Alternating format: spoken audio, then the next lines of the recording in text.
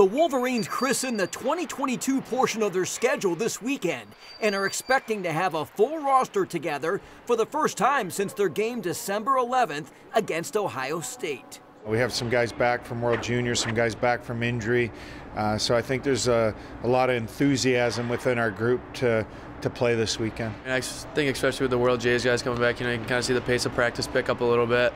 A little bit more, competition. I mean, obviously we're still working hard when they're not here, but I mean, obviously they're, amazing hockey players, and they're able to help push us even harder.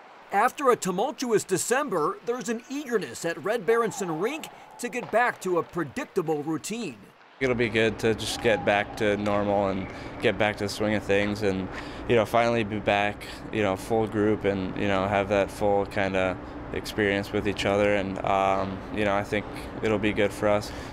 The Wolverines' first games back are a non-conference series, but carry almost as much clout as a Big Ten set. Defending national champ UMass here at Yost Arena for games Saturday and Sunday. It's a great test. They're chasing us in the RPI, they're chasing us in the pairwise. It's a great opportunity for our team to move up. It's a great test. It's why we scheduled them to play the top teams. Early in the year, those couple games out of conference were really good for us and a really good test for our group. And playing an Eastern team, with guys that I grew up playing with and playing against, it'll be pretty fun, and I'm definitely looking forward to it. We love playing the top teams in the country, seeing where we rank up against them, and I think whenever there's a big task at hand, the guys always show up prepared and ready to go. So it'll be a really good test for us. But I think at the end of the day, back in Yost, full team. Hopefully the pace is sold out and packed, and it should be a really fun weekend.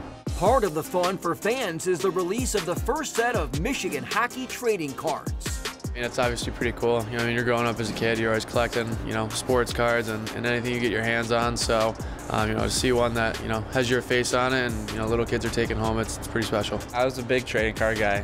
I'd always, with my teammates, when we were super young, I'd always try to get the best guys in the best packs and stuff like that. And, I fell in love with that, and that's kind of part of why I fell in love with hockey, is just, stuff like that. And it was definitely a part of my youth for sure, and pretty cool. For MGO Blue TV, I'm Ed Kongursky.